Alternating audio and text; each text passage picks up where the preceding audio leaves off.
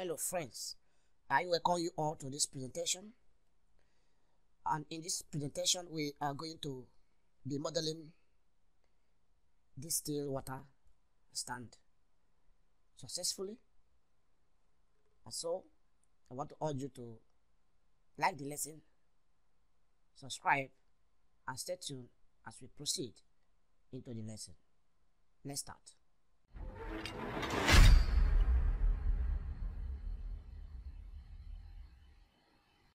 I'll go to the File tab, click on the new project right there. In the new project dialog, I will change the name of this project to Steel Tank Stand Design. So I will use modeling right there, just like this. And then for the template, I'll be using UKBS 8110. Select right there, click on OK.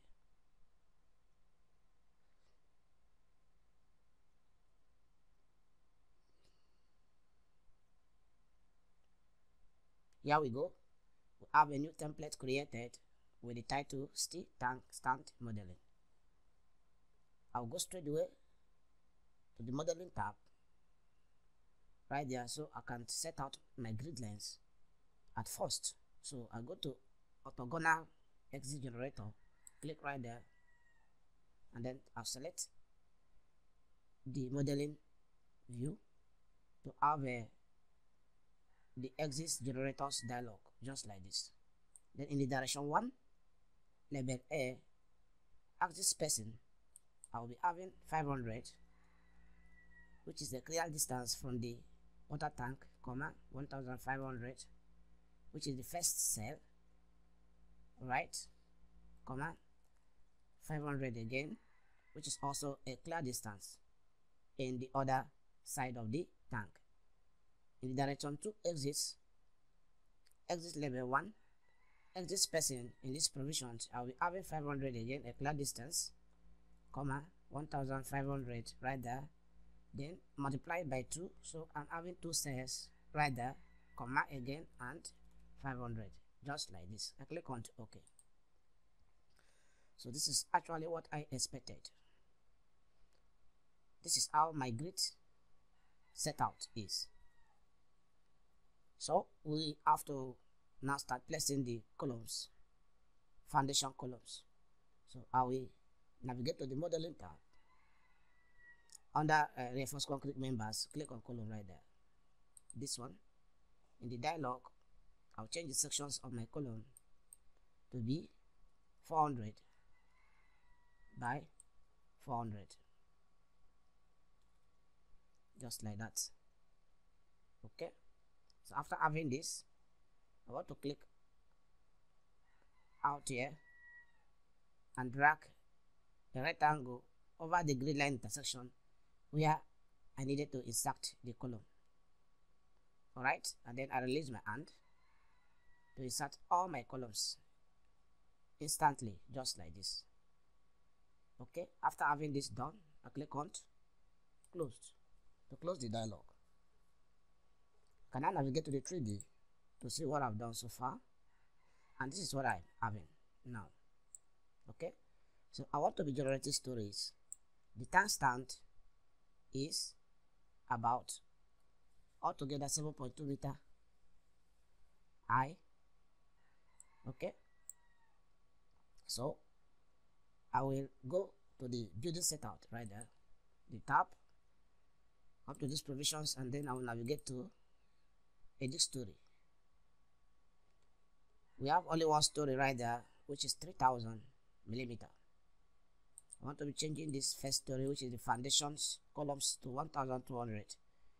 It's my foundation column right there, and then the foundation depth right there, I'll change it to also 1200.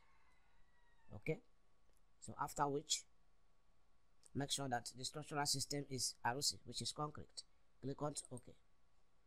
Okay, this has reduced my columns, my foundation columns, to the height 1200. I'll go back to the story again, and then I'll insert story. This time around, I'm having altogether 5 stories. Okay, just like that. Click on OK. and then I will navigate to the plan view. But before then, I'll go back to story again and edit the stories successfully. You can see I'm having 1200, almost all the stories. So this one now is going to be 1500. At the second story, the third story is going to be the same thing, 1500 up to the fifth stories, just like this. After having this done, click on OK. So here is my grid line at the last story. I want to bring in the grid lines to the fourth stories. I want to bring in the grid line to the fourth story. So I double click on the fourth stories to bring the grid line to the fourth stories. Now I will be inserting the still stanchions, the still columns now, and I want to do it at this 3D. So the instructions is going to take from the story 1 to story 4. And so for me to do that successfully, I'll go back to the modeling tab right there, click, then in the still members I click right there, select column. Alright, and then column section, this one I will select right there, so I can choose the sections that I will be considering in this lesson. I'll be using 152 by 152 by 23 size of column sections. Click on select right there, and then OK. So I will be placing one there on this grid line, that point, just like that, and then I also placed it in this provisions to have one there, another one here, here, there, and here. All right. So my intention is to extend this column from this height, which is level 4, to level 1. So what I will need to do now is I will highlight all of, I will deselect the command, close the dialog by clicking on the escape key on the keyboard. Alright, so I'll highlight all of this column just like this, right click and then click on property. So this is the property dialog. In this property dialog, I will look at length story, this one. I'll look at that one, length story, and I'll change this length story to 4 to 3. Click on OK. So if I should check the columns, see all the columns has been sent down.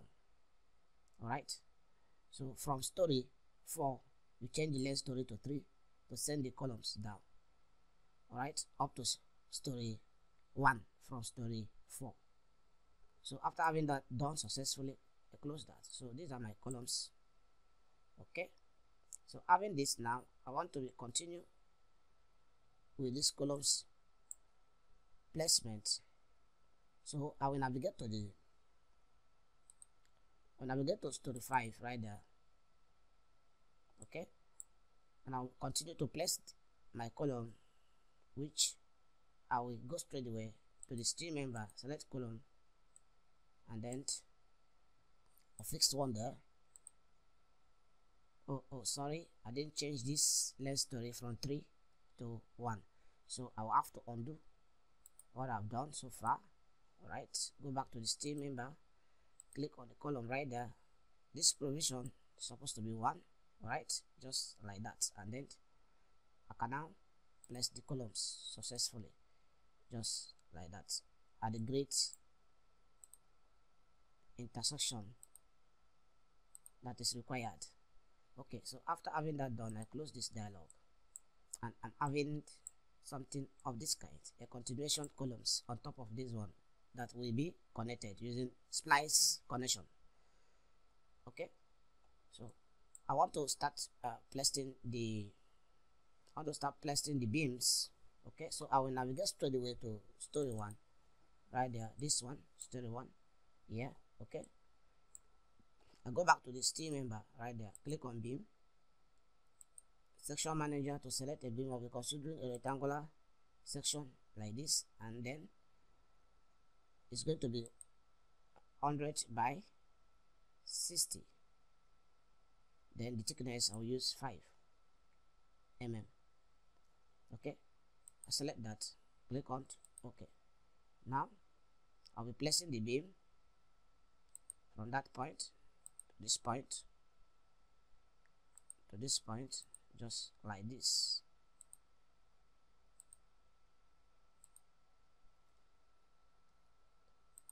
Then I'll place it also there. This is at the first level, so I can now close this beam dialog. I want to be generating this beam up to story 4. Alright, so I will select the beam. Holding down the control key, I can be able to select the rest of the beam just like that. Then I'll go straight away to the building setout, stories. In the drop down menu, I'll select generate story. The generate story, I want to be taking that to story 2 up to story 4 right there. Okay, so after which I click on OK, and the program will generate it up to that story 4 as I've selected. It's completed now. Click on closed. So I'm having something of this kind. So I want to be taking these beams, this one at this story 4, I want to be taking it down at a distance 500 mm. The reason is because these columns that continue from this joint, I have to actually join them together or connect them together using splice connection. And if I have a splice connection here and maybe I have end plate connection here, there will be a kind of clash between the connection of the beam and this column continuation connection. So for me to avoid that, I need to move this beam downward at 500 mm. So I want to be doing that straight away. I will highlight all the beam, that point, right click, and then I click on property. As I click on property, you see DZ right and DZ left. This is the provisions where I will need to make some changes of figures. So since this 500 I'm considering downward, I will select in there, and then I'll click on these provisions and type in 500 right there. In that direction, click on OK. Alright, so you'll be having something of that kind. Come to this provision. Okay, since I'm taking it downward, it's supposed to prefix it with minus, so I'll edit that. It's supposed to prefix that with minus. Okay, minus 500, just like that. Click on OK. Alright, so I'm having something of that kind. Come to this left side, do the same thing, minus 500. Click on OK. Alright, so you can see now, if I should close this dialog, you can see now the beams has been moved successfully downward 500 from its original position. So I will navigate now to the story 5. I click on story 5 to get to the top of the steel tank stand, just like this, and then I'll go to modeling right there, steel member, click on beam, and I will be imputing beams at a distance 1000 from the top of the steel stanchion. Okay, so for me to do that successfully, I'll go to 3D, click right there at the 3D. In this provision, we are having 500 minus 500. I want to change it to 1000. Okay, minus 1000, just like that. And my instruction is going to be at this point. Once I place at this point, it will locate minus 1000 beneath the top of the column. I'll click right there at the first point, click the second point to insert it. You can see it there now. So I'll continue to place that. Alright, just like that. Okay, I'll escape, and then fixed the intermediate beam right there. Alright, I didn't make changes for that one, so I will escape that. I will escape that. Click on that beam. That beam is not well placed, so we have to delete that. Okay, click on this one, right click, click on property, then use that property to place this one right there. All right, so that is done successfully. And also I will be having beam at this provision at the top of the column as well. So the same thing is applicable. I will only have to go straight away, reduce this offset to 0, this offset to 0 this time around. Sorry, I have to close this first so that it will not affect this selected beam. It will not affect this selected beam. Okay, I'll go back to the beam. Sorry, still beam. Click right there, and this time around I will be changing the section. I will be increasing the section at the top of the column. I will be considering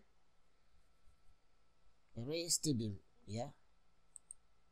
Maybe I'll be using this standard, which is the Iroko standard, and then the H beam. Click right there, having 400. I'm looking for a smaller beam. Okay, so I have this is 1100 H beam, so I'll select that, click on select and OK. So I'll be having this beam running from this point to that point. Sorry, I need to go back to the 3D right there and change this. I have to change that to 0, 0, just 0. Okay, escape that at first. Okay, go back to steel beam again, activate that. Having that activated, come to these provisions and remove this to 0. Make this provision 0, just like that. Come to the general tab, click on the section manager. This is the one we selected, actually select that, then come back to check. Yes, it's 0. So now we can place it at this provision, just like this. Okay, we continue to place it at the point of intersection. Alright, so after which you deselect it, the intermediate beam, you extract that right there successfully. Okay, so after having that done, close the dialog, zoom closely to see what you've done so far and the accuracy you've maintained in it successfully. So this is what we are having right there. So we want to be inserting the braces. So for us to do that, we will go to the modeling tab, under stay member, click right there. We have braces there, but by then we will be fixing that in the next lesson. So I want to bring the lesson to a stop here. Stay tuned as we shall proceed and make progress successfully in the next lesson on the design of this steel water tank stand. Once again, I'm soft freezing. Bye for now.